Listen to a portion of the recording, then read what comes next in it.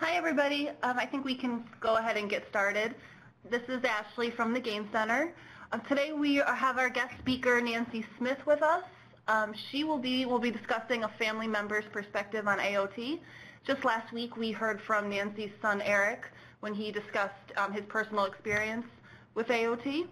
And we usually have Laverne Miller as our facilitator. Today we'll be talking with Matt Knutson. He's a colleague at Policy Research Associates. He'll be facilitating the discussion today. Matt, do you want to introduce yourself? Yes, we'll get started. I'm Matt Knutson. Okay. I'm a project associate at Policy Research Associates in Del Mar, New York. I'm also a person in recovery, and I'll talk a little bit about what that means to me in a minute.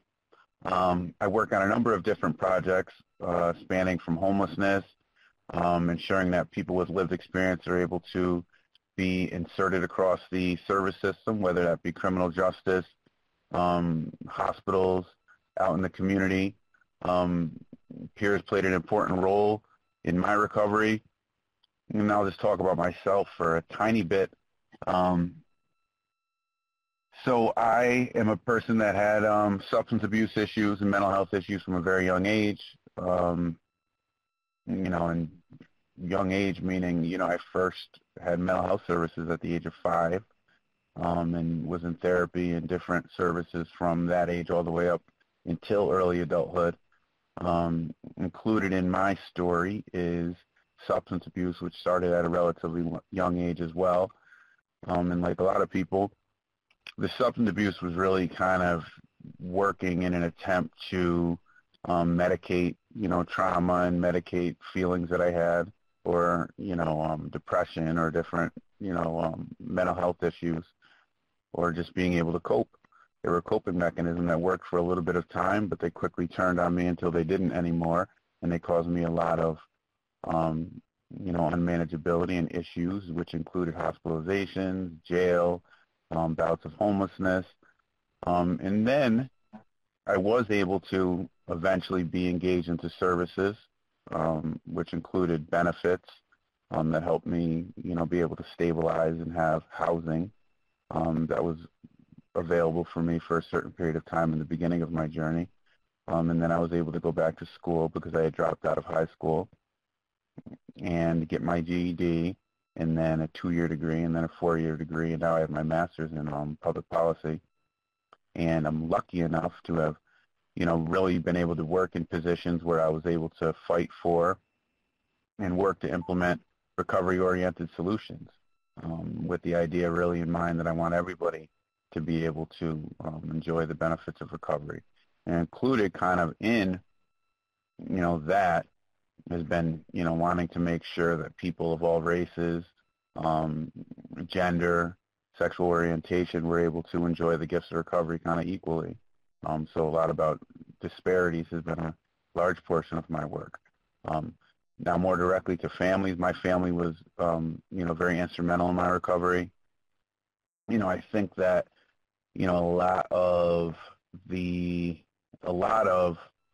they did typically what you would do.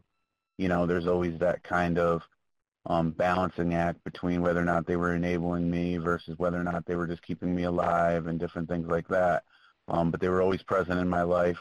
So that really meant following me around from hospitals to jails. And they spent a lot of time in visiting and waiting rooms in my life until I was able to find recovery.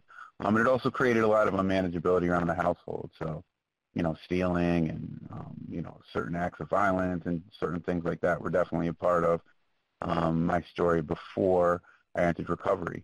And I'm lucky, very, very lucky, that I had a very supportive family that was also functional, instead of dysfunctional. And I think about that in terms of that's one of the things that made my life, I think, a little bit easier, because a lot of people, their families might not be as supportive of them, or their families might not be, I know a lot of people that have had family members take benefits from them, or I've had a lot of people where their families were some of the people that they had to avoid because they were using substances, and they were trying to avoid people that were using substances.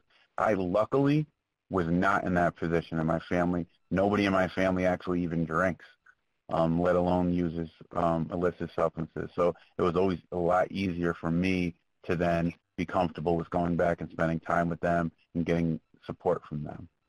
So, all the way up till now, and then they're still in my life, and through college and different things, they were very supportive as well. And they're just as happy as I am that recovery ended up working out for me. So now I am going to turn it over to our speaker, and I have a series of questions that were prepared in advance. And I'll introduce Nancy Smith. And you, if you were on the call last week, the last call, you were able to listen to her son speak. She's going to discuss her experiences and perspective as a mother. And Eric, her son, is now a young adult. She'll discuss her largely unsuccessful efforts to get him engaged in treatment and how his lack of involvement in treatment impacted the lives of family members, and how AOT was able to successfully engage her son into treatment and other services. And she's going to talk about how family members can be supportive of recovering loved ones. So now I have a series of questions. I might choose as we go along, Nancy, if that's fine, to ask some additional questions as we move along, and depending on how time permits. But first question is, tell us about yourself. Okay. First, I would like to thank you, Matt, for sharing. I'm almost in tears. It's like listening to our family story the last 20 or 30 years. And I'm so glad that yours is a success story. And I lost my computer. I'm so sorry. Hold on one second. I don't know why. Can you still hear me? Nancy, we can still hear you, and we can still see you as well. Oh, okay. How interesting. That was so strange. I don't know why it went away. Also, I would like to thank everyone who works to implement and expand AOT in their counties and states, because as Matt was explaining, and as I will tell you, it has been the critical link in saving Eric. And I don't think we'd be having the same conversation today if AOT did not exist in our county. So I'm very grateful for that. I am retired now, I will tell you. I think I've lived longer than the 100 years I've already lived, it seems. I'm kidding. But I've always been lucky enough to work out of my home. I was in sales, and so I was there when our two boys were growing up. And then actually just as Eric was getting diagnosed, my parents moved from California to stay with us because my father felt that he didn't have very many years left, and he wanted to be sure my mother had care that was, with someone who loved her and would care for her. But as it turned out, we lost my mom first, and then my dad a few years later. And always involved in rescue, dog rescue. So we probably had 5 dogs running around at the time. Well, Eric was at home. So it was a busy household and very demanding, and I was working very long hours. You would think working at home, I would get up from my desk and leave, but at the dinner hour, but it wasn't so easy because I thought, well, I'll just go back and do a few things, and 6 hours later, I was still working. So it was a very complicated time, but at least I was home. So if the kids needed anything or my parents, either my husband and I were available. So that's how it was at that time. And over the years, I think I do want to say that I think my faith has deepened because I found a saying once, I don't believe in miracles, I rely on them. And that seems to be the case. Eric's recovery, his journey has been a miracle. We have 2 grandchildren, and our little grandson last year at age 4 months had to have open heart surgery, and he's almost 2 now, but that was a miracle. So I really think every day, every good day is a miracle. And with counseling, I went to counseling, of course, because I had to learn new coping skills. We had to keep the anxiety level to a minimum in the house, and that is a difficult task.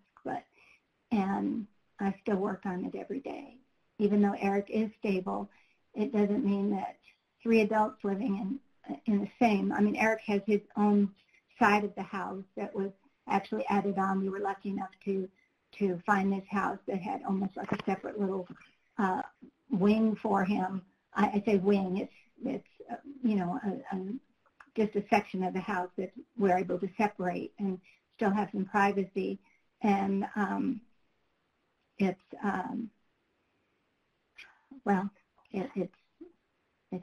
a better story today. And Eric finished his undergraduate work yesterday and will start graduate school in the summer. So again, another miracle that we just never thought could happen, and we are so very grateful. Very good. So can you talk about when you first became concerned about Eric?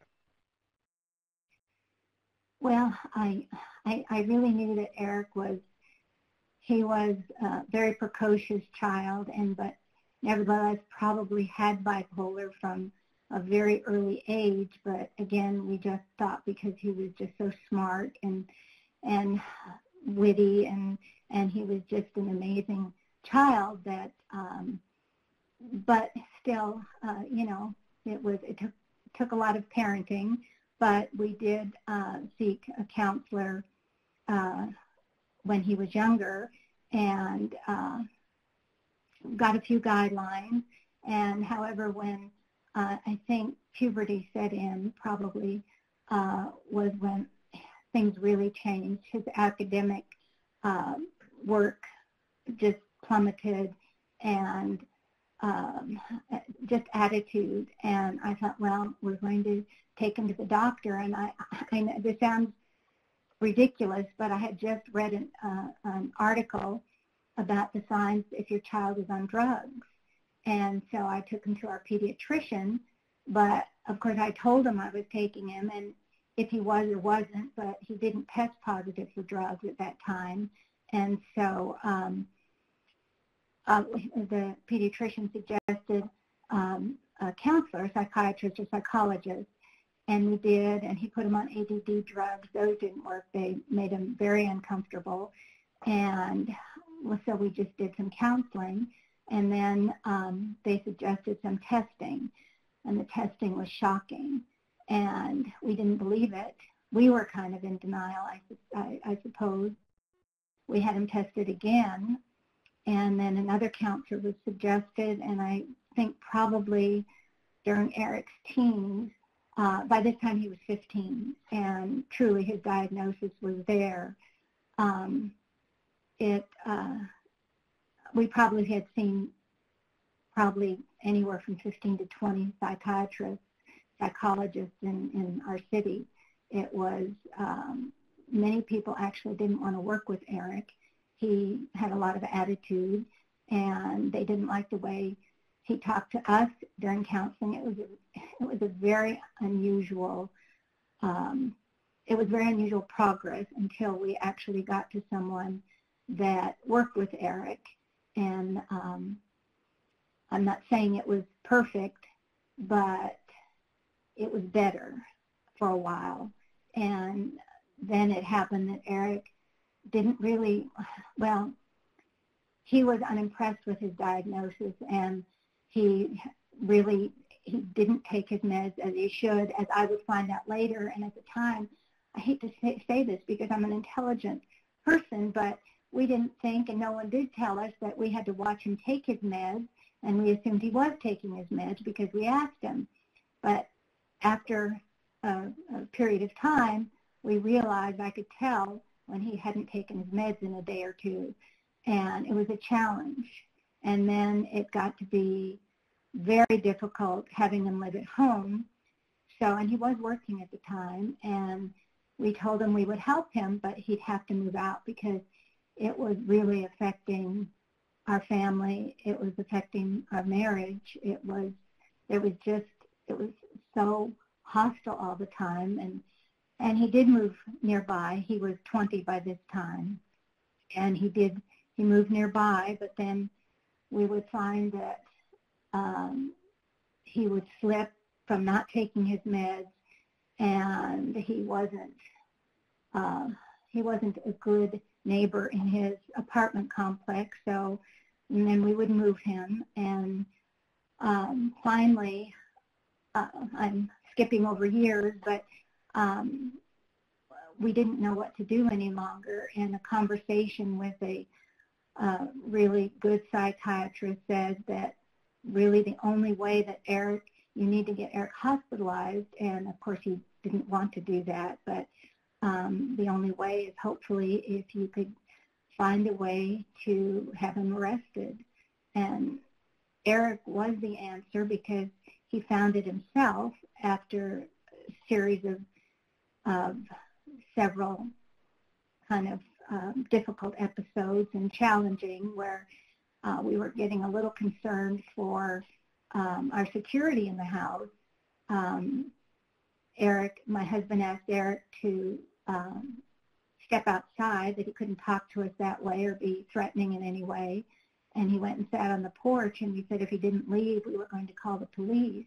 And Eric said, go ahead, which really was, I think, the time maybe Eric was ready to have some help, because I don't think he had any other roads to turn, any place for help, because he had been living in his car, and there have been so many episodes of challenging episodes and discomfort that I think he was ready to kind of give up, and then that started the whole new challenge with the courts and trying to get him a bed at the state hospital. Sorry if I rambled on. It evolved. No, and that helps us kind of get a picture of, what the issues were, so we could have a good understanding of kind of, the level of, I guess, chaos in the home, or the level of what was happening. So how did you end up making the decision to go from not having an AOT order to using an AOT order? And can you talk a little bit about failed attempts like prior? Because obviously getting an AOT order is different than just, hoping or trying to engage somebody in treatment. But and for most people, it's kind of like, more of a, last resort, if you will. But what made you kind of go from A to B and kind of pull the trigger on making a decision that would be a good avenue for you? Well, when Eric was, he was in jail for 30 days, and that was, they didn't even want to put him in jail, but I called the courts to find out what his status was, and they said they were probably going to release him because he had no prior record. And I begged them and told them that it was a circumstance of mental illness, and the secretary said she would flag his file, but she said, I don't know how long they can keep him. And it was truly a matter of being on the phone several times a day, almost every day, to keep him incarcerated because they wanted to release him. And how they release him here in Bexar County is it would be at midnight, the day that his time was up. At midnight, they would turn him loose on the streets downtown. Well, to someone in Eric's position, how would that be helpful? I mean, it wouldn't be helpful at all. And I said, no. I said he needs to be he needs to be hospitalized. And I worked with a lot of people. We went down and talked to the district attorney, and they kept him in jail. And then I started calling the state hospital because there was a whole list of people that needed to get into the, that were next to be a patient, to be transferred. And I finally got through to the head of the hospital and was telling him a bit of Eric's history and begged. I did beg. and they got a bed for him, and I then went back to the jail, and they promised they would red flag his file so that he wouldn't be released that night. After 30 days, they had to release him, but it was really walking on a fine line to make sure that he wasn't released and that he went to the state hospital. And then when he got there, we met him there, and he hadn't had meds now for 30 days, and he was totally decompensated. And it was frightening to see him in that position, but we finally did talk him into allowing, he didn't even want anybody to take his blood, but we finally talked him into doing that, and they also were able to give him some medication, and then we thought everything was okay, and he would be there for treatment. And in 1 week, we got a call that they were going to release him. And I said, how can you release him? He is still, he's delusional. And they said, not being clear of thought, or rather being delusional is no criteria for not releasing them. That is not how it works. And, hence the revolving door. If anyone heard Eric speak of it, and they did make a documentary about it, it is a revolving door. Once you're in the state hospital, if there is no AOT, they're out. They're out for a week or two maybe, or a month, until something dreadful happens and they're taken back. But we went in and had a conversation with the doctor, and he said he'd keep them another week. And then the social worker called us, and they said, nope, we've got to let Eric go. And I said, we're kind of concerned because Eric is, at this time, we feel a danger to himself and others, and I don't feel comfortable bringing him home. So what do you do? And they said, well, they find a bed down at the mission, and of course he has to be out under a bridge during the day with all the drug addicts. And I said, that's just not going to work. And then finally, a social worker, and I talked to a lot of people, told me about the ILPC is what we called it here, involuntary outpatient commitment, but it's virtually AOT, and that's how Eric got connected to AOT, because honestly, and I don't want to pat myself on the back because it just makes me cry, and I can't believe we went through it, but we persevered. We just persevered until someone said they would take him into this program, and that's how Eric got connected with AOT and truly saved his life, because it's what kept him. They were willing to keep him longer in the state hospital, and it is what got him readmitted. The next couple of times he had to be readmitted very quickly because he was in the program.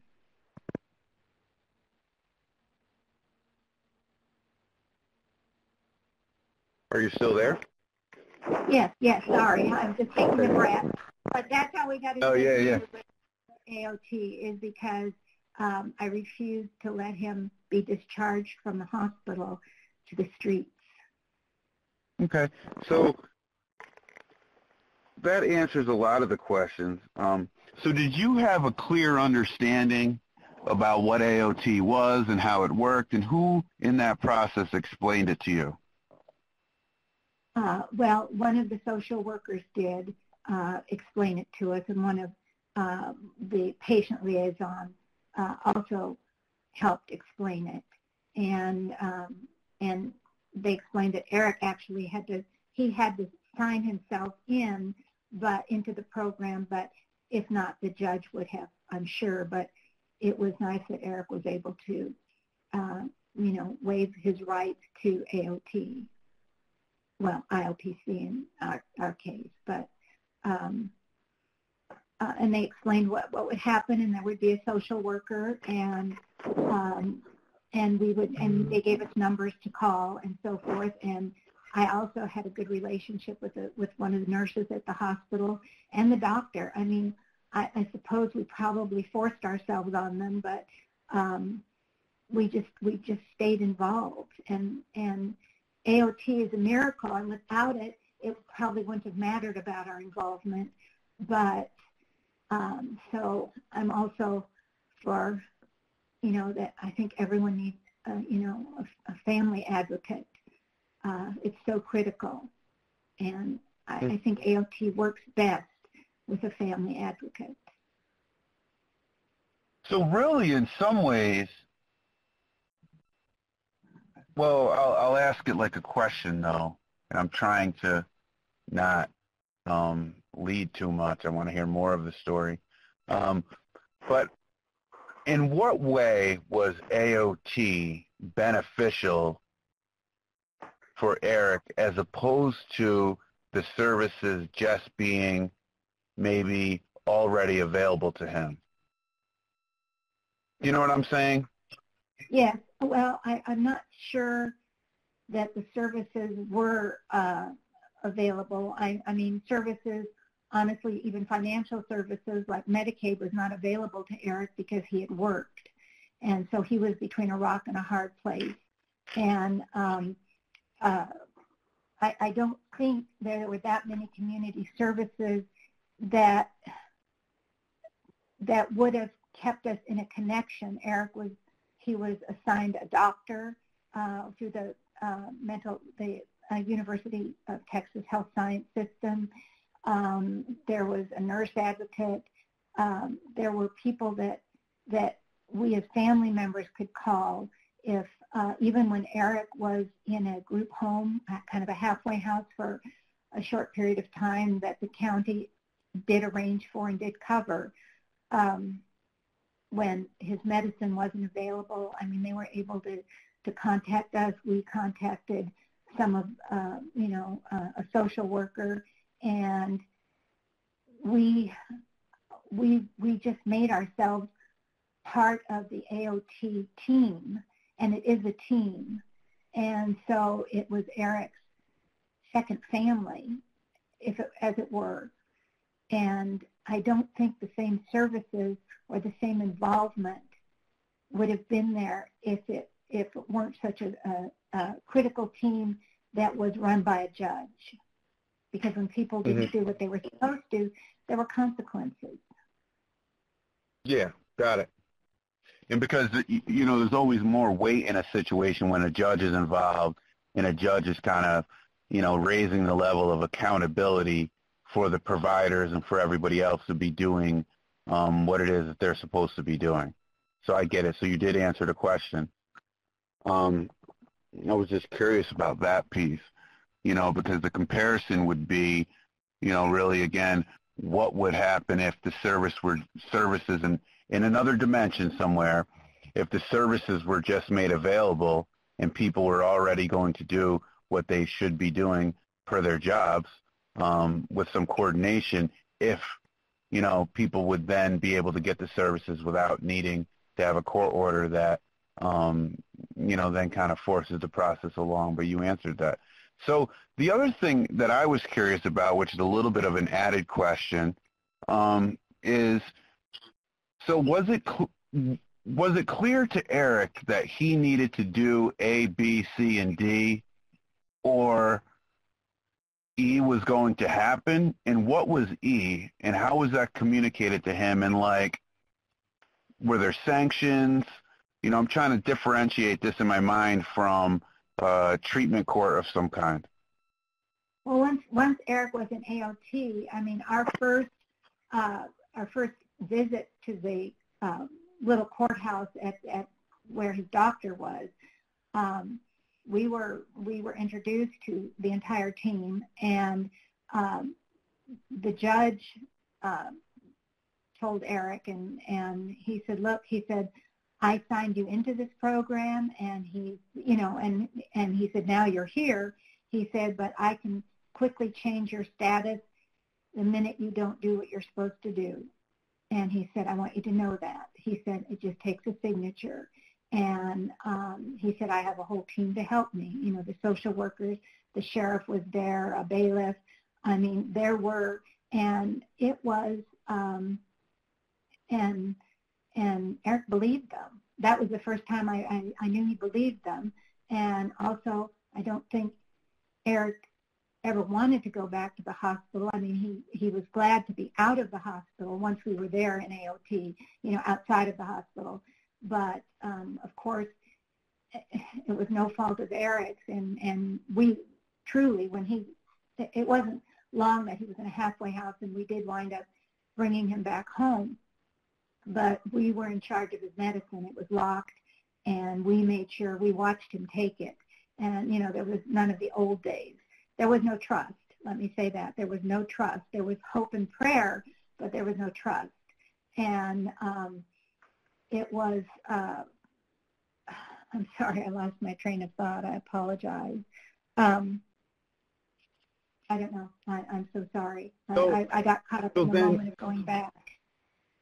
So Eric was obviously then responsible for certain things, such as maybe controlling his behavior a little bit, or taking his medicine, which you guys obviously helped with, going to outpatient treatment and doing some of the treatment activities.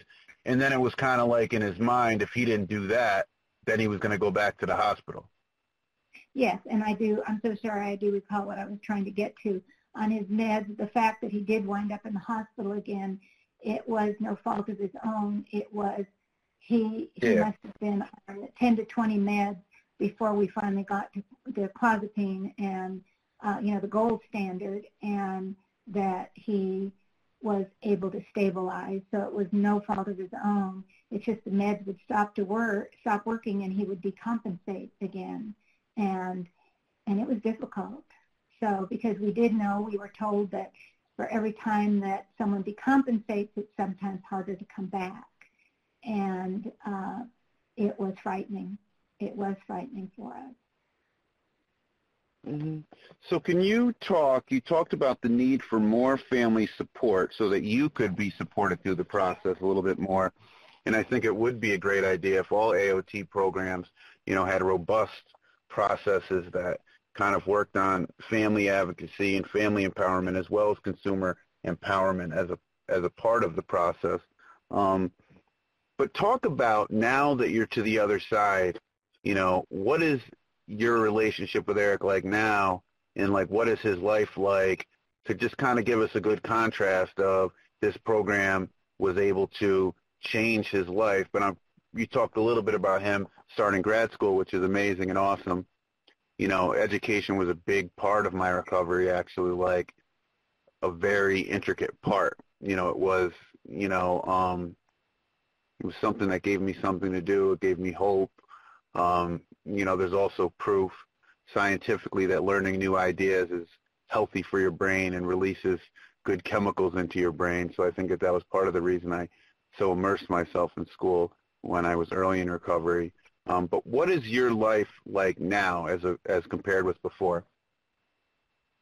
Well, it was a challenge, honestly, from the moment he could speak, and he could speak early. Eric was challenging, and both my boys are very gifted. They're very, very intelligent. But Eric was challenging, and I know as Eric got older, it was difficult. Sometimes my older son didn't want to come home from college because there was just fighting and yelling and screaming, and it was chaotic. And honestly, I didn't, if you had asked me then, I don't know. I prayed every day that Eric, as he decompensated further, that Eric would survive. And we couldn't hold on to him. And he was living in his car and just not taking care of himself. And, every time that we think there was some hope, and it was, and at one point they had him so medicated, and one psychiatrist, that he couldn't even speak. And we thought, is this how he has to live in order to not wind up hurting himself? I don't know. I mean, he never tried, but the thought and the worry was there. And it was just fear and unrest and chaos. And but there was still a lot of love in our house, and and Eric, you know, we stayed in touch with Eric, even though Eric was disagreeable and I mean, he couldn't help it. I mean, in his state of mind, but it was so hard to have. There was no normalcy. That was normal at the time, and now it has been really. I think it's. I never expected to have a life. When there was a poem that I had when the boys were little, a friend gave it to me, and it was about, you know, never mind the housework, you know, read to your children, color with your children, you know, the housework will stay, but your children grow up so fast. And now I often think that this is the first time, well, in the last few years, that I have, it's like I have a do-over with my son that, I mean, of course, different than when he was, you know, a toddler, but I actually am able to spend quality time and know that he's got a chance, and he will make a difference in this world, and he is so amazing and so gifted, and his college experience has been a wonderful journey for him because his professors have loved him truly. Because he studies. I mean, he's had like 32 straight A's, and in this last little while, and they respect and admire him because he has respect for the professors, and his worth, his self-worth, I think is finally where it should be, so that not narcissism, just that he is an important part of our family, and he will be, I think, I know he will be to society. He's already made a difference. I mean, in just the different times he's spoken, and he has helped kids in school that, you know, are having problems, and he's even run into someone that I think used to work at the state hospital, and someone that was actually a patient there. And I said, gosh, Eric, you know, look, you're miles ahead of me, but, you know, Eric's trying to give them hope as well. So it's just a do-over and another miracle that I have a chance to know. I mean, I even wonder sometimes, did we teach him how to live? He was never in a place where we could teach him how to live, how to shop, how to manage his life. And of course, now quickly, you know, he's matured, but he was never in a position to even learn about day-to-day living. And so, as I say, it is a miracle, and it's a gift to our family. Sorry. Great, thank you. So, Ashley, do we open it up now for questions from the participants on the call? Sure. Yeah. I'm looking at the chat box. So I actually asked anyone, if you have any questions, feel free to type them right in on the chat box, and I can read them out loud for you. Thank you. Yeah, sure. And if anyone's just on the call and not on Adobe, feel free to ask your question to us now. That'd be fine.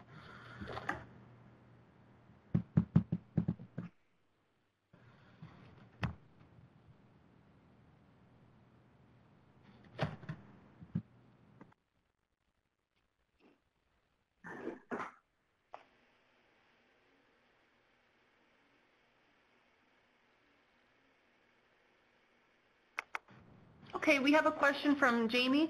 How have treatment providers included you as family in the care for your son? They've all had Eric sign, you know, HIPAA release so they could talk with us, and that was discussed at our first meeting. Eric didn't drive for a while, so when we did take him to doctors, that was discussed immediately. And Eric has been, very open to that. So we've been able to be a part of the team. And while meds still were not, psych meds still were not working, we were able to step in quickly. So as I say, we've kind of been helicopter parents, but I can't imagine not. AOT gave us the chance to be involved with a team that, had control, and that Eric respected, and the team was, I think they were glad to have us involved most of the time. Sometimes we had a lot to say, but we kept ourselves involved. It was never an option for us not to be.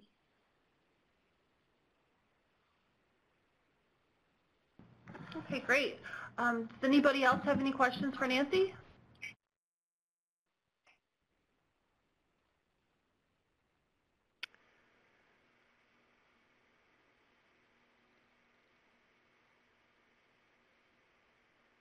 I would just like to say that first I apologize if I rambled on too long with some of my answers, but and certainly skipping over quickly, obviously not going into detail about all the years that led up to Eric's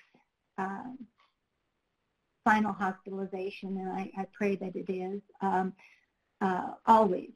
And I know that the doctor told Eric that if he's gone this many years without,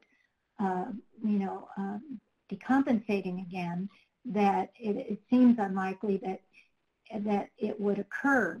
But I don't take any days for granted. I'm grateful for every day, and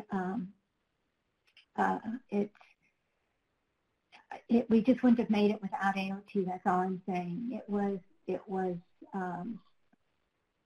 It's what happened.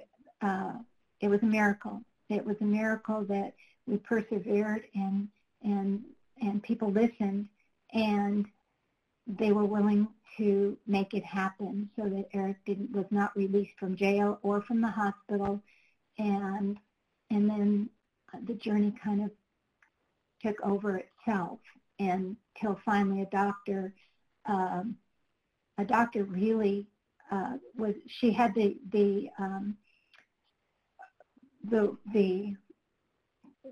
notice that it was time for Eric to leave the state hospital no matter what, and she just couldn't bear it, and because she would see Eric be clear and stable, and then all of a sudden it would only last for a week or so, and he would be delusional again. And so she did not want to let him go because she knew his potential. And the state wanted her to release Eric, and it was the end of the year. He was out of funds, and they were out of funds for Eric, and she kept him. She kept him anyway. And she put him on clozapine, and within a week and a half, he was stable, and another week just to make sure. And then she released him, and that was 5 or 6 years ago. And so many people, we can go back and think about all the people that were there, that were team members, and that were worked and worked with us, and every one of them was so important to the team, every person, and we made sure to stay in touch with every person, and again, back to family advocacy to keep the team from letting go itself, if that makes sense. Yeah, Nancy, I do have another question from Quentin here. What were your expectations of the judge, and was there more you think the judge could have done to support the program? No, the judge was the program. This was, I think he started it with another judge that was, the mental health division was his, and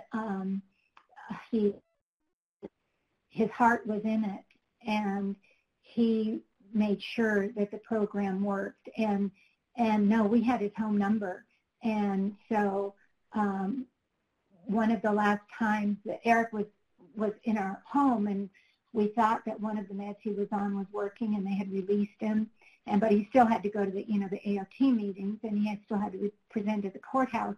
But when it was clear that Eric had decompensated truly, again, I just called the judge, and the judge sent his mental health police team out, and it was very quiet and very quick, and they picked him back up. But the judge was there. I mean, he was a family member. He couldn't have done anything more. He was the reason that the team was together.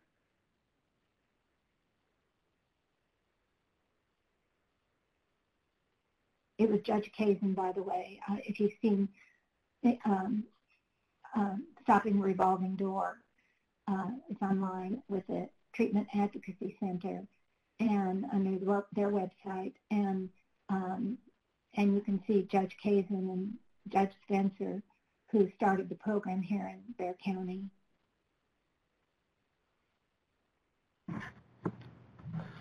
Great, thank you, Nancy. Is there any other questions from anybody for Nancy?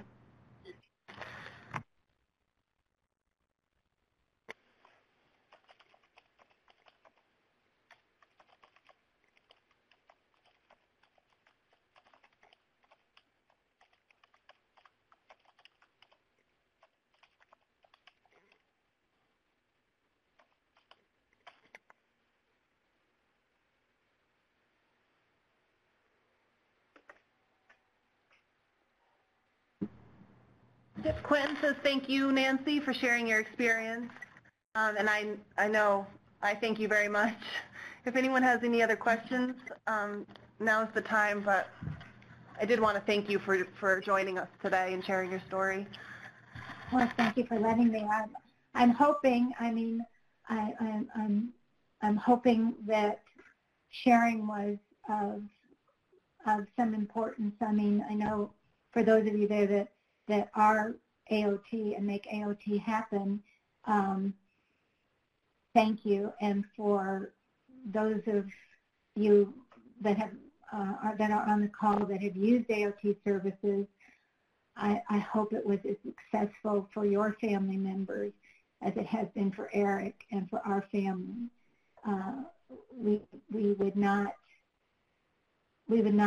be where we are today without the services.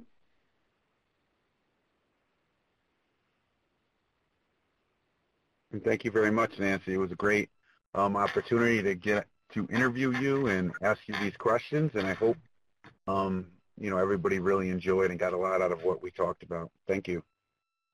And thank you, Matt and Ashley, but I really appreciate you sharing that. It's so gratifying to hear success stories. Thank you. Thank you very much. Yep, thank you, Matt. Everyone, have a great weekend. Have a great weekend, everyone.